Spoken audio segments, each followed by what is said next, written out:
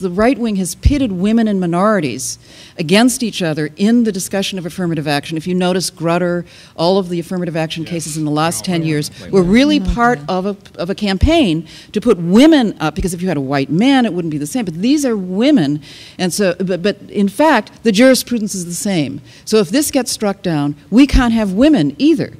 And in Massachusetts, Romney abolished the Office of Affirmative Action for the state of Massachusetts.